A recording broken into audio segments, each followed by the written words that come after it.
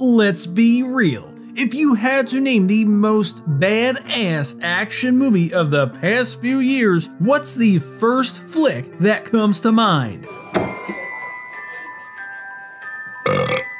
Yeah, John Wick might be all the rage for teens, Liam Neeson continues to do his geriatric Charles Bronson, and you never can discount Jason Statham and his brand of brutal butt kicking. But come on. As far as violently visceral and scintillatingly satisfying underdog tales loaded with realistic fisticuffs and gore-sodden gunfights, nobody does it better than Nobody. Indeed, the 2021 cinematic blitzkrieg starring Bob Odenkirk as an unassuming everyman by day and certified ass kicker by night hit all the right notes to deliver a vicious and delicious revenge dish for the ages. With that being said, did you know that a Nobody sequel is currently back in the works? Did you know that there were discussions about making a Nobody and John Wick crossover? Hell, were you even aware that the entire plot of the movie was inspired by a real-life home invasion experienced by Bob Odenkirk himself? Well, we're about to dig up all the buried bodies and hidden skeletons in Nobody's past and give y'all a heaping dose of what the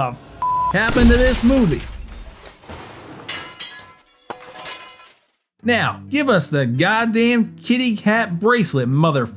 It's time to get on with the show. As alluded to, Nobody was inspired by an idea by Bob Odenkirk after the actor experienced not one, but two terrifying home invasions in real life. One of the break-ins was particularly traumatic for Odenkirk and his family, with the actor publicly recounting the time that burglars stormed into his LA home. After bravely trapping the invaders in his basement, Odenkirk called the police to respond to the crime. However, Odenkirk was so discouraged and dissatisfied with the police response that he imagined what would have transpired if he had taken swift, vigilant justice into his own hands and pulled a full-on Steven Seagal in the heat of the moment. Come on!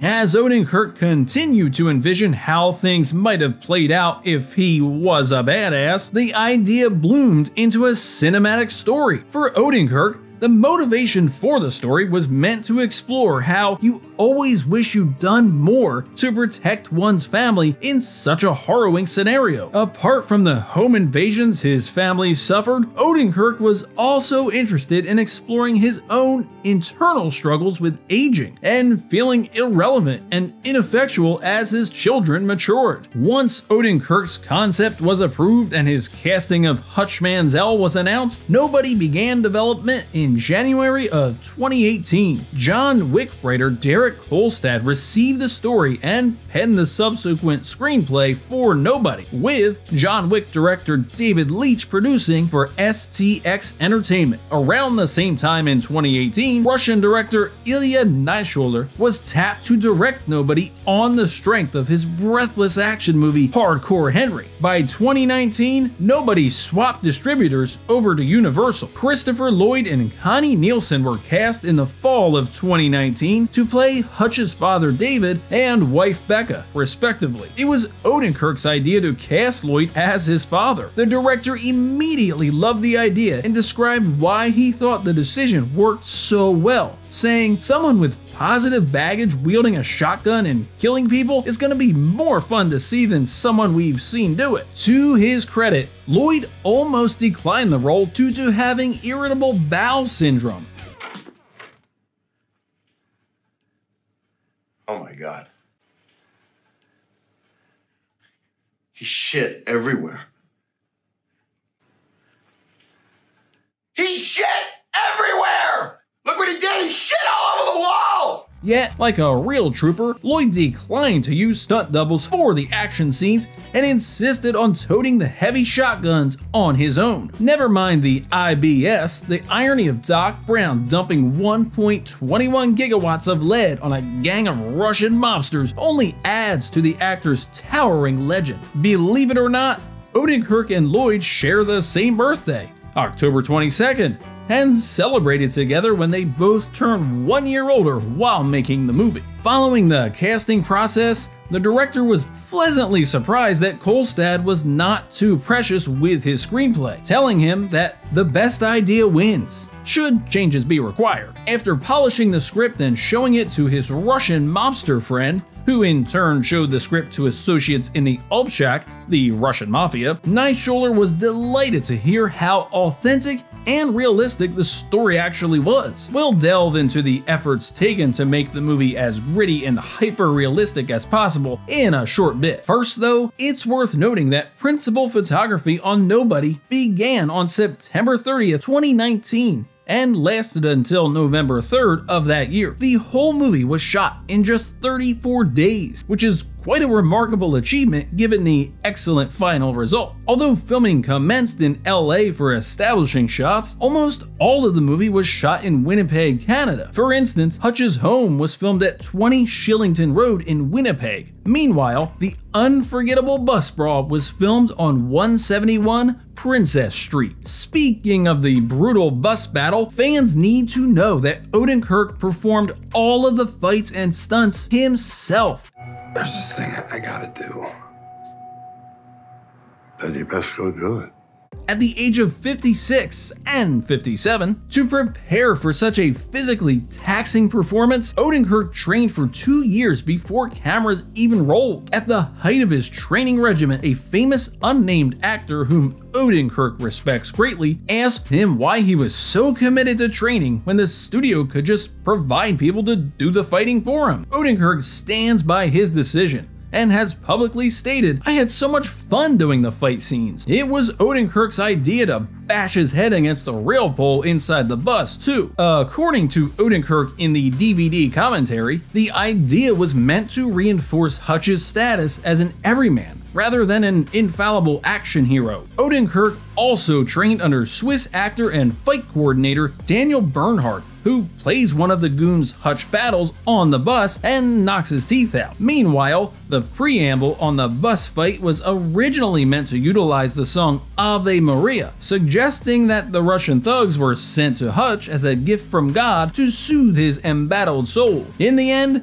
Steve Lawrence's version of I Gotta Be Me was chosen to start the scene. To backtrack just a little bit, Nobody was initially meant to open with the harrowing home invasion Hutch and his family encounter. However, to establish the mundane routine of Hutch's daily suburban life, the opening montage of Hutch's repetitive domestic cycle was added. Shortly following the home invasion that incites the plot of the movie, Hutch visits a tattoo parlor to find the assailants. The memorable scene features Hutch revealing his perilous past through a tattoo on his wrist. The tattoo resembles a pair of playing cards, with the 7 of spades and 2 of diamonds. First of all, the number 72 is a numeric code for US Green Berets, a branch of Marines that Hutch belonged to in the past. Furthermore, in tarot readings, spades are associated with bad luck, death, and violence. Meanwhile, diamonds represent jewels, coins, and money. Therefore, in addition to indicating his past with the Green Berets, Hutch's tattoo signifies that he has dealt with death, violence, and hard luck directly for money and riches in his life. Speaking of Hutch's mysterious past,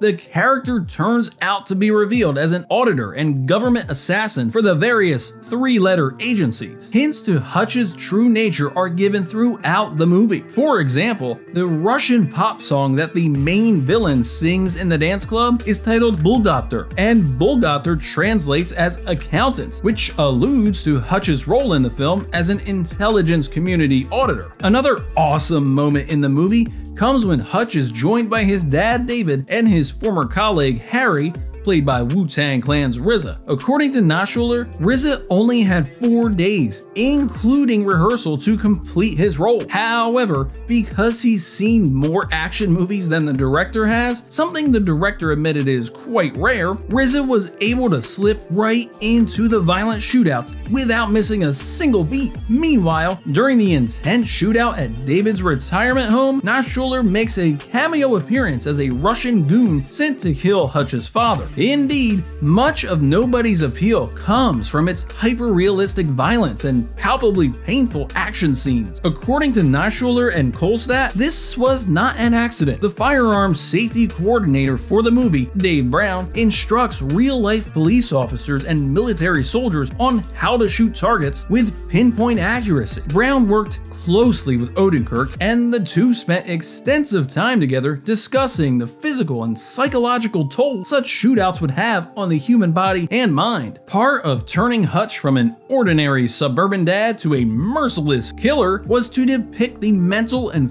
physical agony the character endures throughout the movie. For instance, when the human body suffers enough physical punishment, the perception of time appears to slow down, an effect called tachypsychia. Hutch also experiences a narrow sense of tunnel vision after taking his physical beatings, all of which were deliberate effects used in the movie to underscore Hutch's realistic sense of pain and discomfort. It's precisely Hutch's vulnerabilities that make him easy to relate to and root for, and also sets him apart from most indestructible action heroes. Considering Odenkirk's demanding performance and the rapid 34-day filming schedule for Nobody, it's a minor miracle that production went so smoothly, without any major injuries or mishaps. According to the commentary, the biggest issues that arose on set related to whether Parmesan cheese should be layered on top of the lasagna during a dinner scene. Connie Nielsen reportedly did not care for the topping, and a minor argument broke out on set. Beyond that, Nobody was reportedly made with very few hiccups. Yet, for as smoothly as the principal photography went, nothing could have prepared the Nobody team for the delayed release caused by the sudden outbreak of COVID-19. Before the pandemic resulted in a global lockdown, Nobody was scheduled to hit theaters on August 14th, 2020.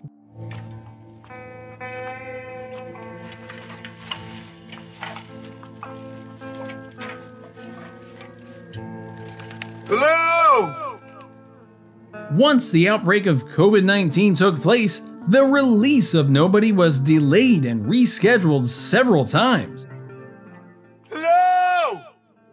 Once the safety precautions were lifted, Nobody was eventually released in theaters on March 26, 2021, 8 months after its initial release date. Fortunately, the movie came out when the masses were desperate to return to cinemas, and the movie became a financial success by turning a $16 million budget into a $57.5 million moneymaker worldwide. Coupled with the critical plaudits, the commercial success of Nobody led the producers to consider a sequel of some kind. When Nobody bombarded theaters in March 2021, Connie Nielsen expressed her interest in returning for a sequel, declaring that she only took on the hapless role of Hutch's wife so she could be part of a popular cinematic franchise. By June 2021, Derek Kolstad began writing a script for Nobody 2, although the movie was not officially greenlit at the time. At the time, one of the ideas was to potentially make a Nobody and John Wick crossover movie. Remember, Leach and Kolstad were responsible for creating the John Wick franchise, and Nobody already has connections to the popular action series. First of all, 87 North Productions produced both Nobody and the John Wick series. Secondly, a promotional poster for Nobody is very reminiscent of one of the posters for John Wick 2, with the guns aimed at Wick's face replaced by fists pointed at Hutch's head. The first trailer for Nobody also billed the movie as an intense action flick from the makers of John Wick. Also, in Nobody, Hutch discharges an empty magazine clip from his rifle in a way that is identical to the way John Wick does it in the second movie. Furthermore, the song The Impossible Dream by The Quest, heard in Nobody, was also in the trailer for John Wick 3. Although the potential for a Nobody and John Wick crossover appears to have been laid, Kolstad claimed that if it does materialize, he would like to see small, subtle connections made between the two action franchises rather than a full-fledged mashup. Kolstad also stated that the crossover would be minimal and that Hutch and Wick would be allies if they shared any screen time at all. However, since Nobody and John Wick are distributed by different studios, it will be quite difficult to combine the two franchises in the future.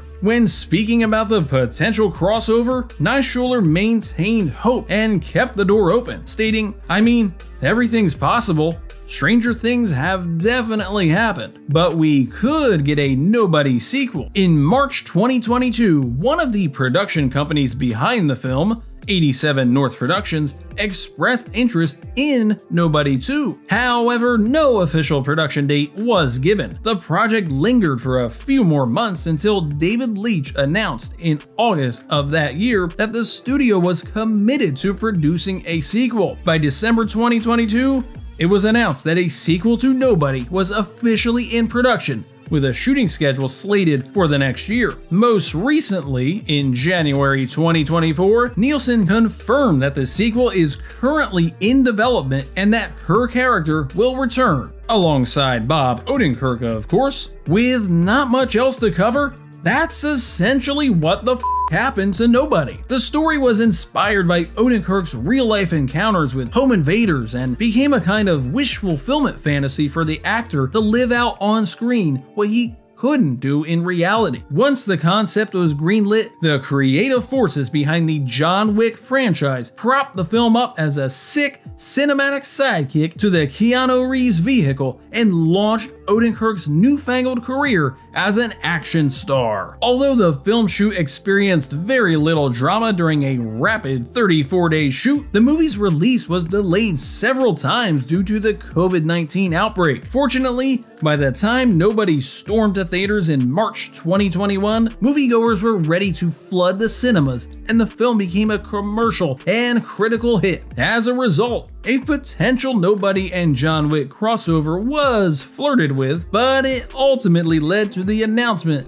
that a standalone Nobody sequel is currently on the slate. For action movie fans, there's no better news than hearing that Odenkirk will bring Hutch Manziel back to the big screen sometime in the future.